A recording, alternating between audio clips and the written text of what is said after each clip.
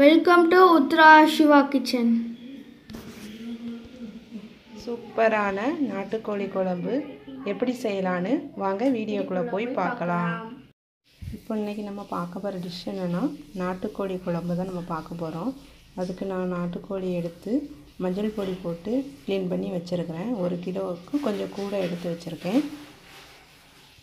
வச்சு அதில் நான் நல்லெண்ணெய் ஊற்றிருக்கேன். நல்லெண்ணெய் ஊற்றின பிறகு கறி மசாலா ஐட்டங்கள் பட்டை, கல்பாசி, ஏலக்காய், கிராம்பு போடணும். அதெல்லாம் கொஞ்சம் செவந்த பிறகு பச்சை மிளகாய், ரம்பாய் இலை போட்டுக்கலாம்.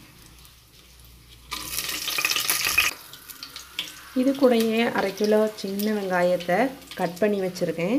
அதை இது கூட போட்டு வதக்கணும்.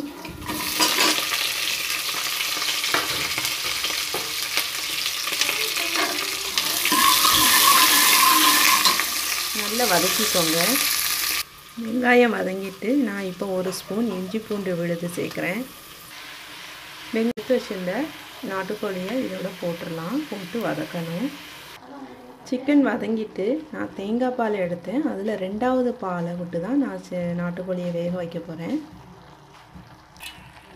இந்த தேங்காய் பால் சிக்கன் முழுகிற அளவுக்கு நீங்கள் இந்த 2வது தேங்காய் பாலை ஊற்றினா போதும். இந்த தேங்காய் பால் கொதித்த பிறகு நம்ம குக்கரை மூடி வச்சு விசில் வைக்கணும். நாட்டுக்கோழிங்கிறதுனால வேக லேட் ஆகும். அதனால நான் ஒரு 5 விசில் வைக்கிறேன். நான் 5 விசில் வச்சேன். நல்லா நாட்டுக்கோழி வெந்துருச்சு. இப்போ நம்ம குழம்பு ரெடி பண்ணிடலாம். 1/4 மூடி தேங்காய் எடுத்து அதில் கசகசா 1 ஸ்பூன் கசகசா போட்டு அரைச்சி வச்சுருக்கேன். அடுத்து அடுப்பில் கடாய் வச்சுக்கோங்க. அதில் நல்லெண்ணெய் ஊற்றிக்கோங்க. ஊற்றிட்டு இந்த எண்ணெயிலேயே கொஞ்சம் சின்ன வெங்காயத்தை கட் பண்ணி போடுறேன். சின்ன வெங்காயம் நல்லா வதங்கணும். இது கூடயே கருவேப்பிலை போட்டுருங்க. இதில் 3 வத்தலை பிச்சு போடுறேன். இது கூட 1/2 ஸ்பூனு இஞ்சி பூண்டு விழுது போடுறேன். குழம்புக்கு தேவையான பொடிகள்லாம் வச்சுருக்கேன். வத்தல் பொடி 2 ஸ்பூன் எடுத்திருக்கேன். மல்லிப்பொடி 3 ஸ்பூன் எடுத்துக்கோங்க.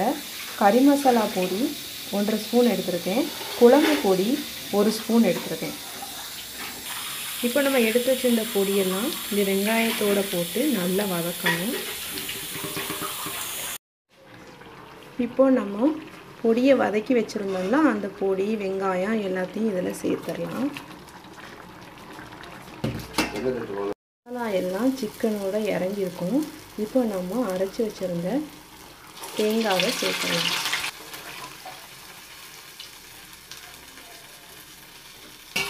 இப்போ இது ஒரு கொதி வரட்டும்.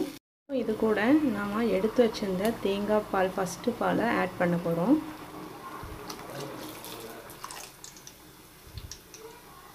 இப்போ உப்பு போட்டுடலாம். இப்போ நல்லா குழம்பு கொதிக்கணும். கொதித்து எண்ணெயெல்லாம் நல்லா பிரிஞ்சு வரும். அதுக்கப்புறமா அடுப்பை ஆஃப் பண்ணிக்கலாம்.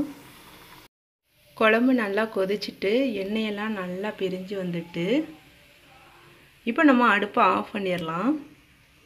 சூப்பரான நாட்டுக்கோழி குழம்பு ரெடி ஆகிடுச்சு. நீங்களும் உங்கள் வீட்டில் ட்ரை பண்ணி பாருங்கள். உங்களுக்கும் ரொம்ப பிடிக்கும்.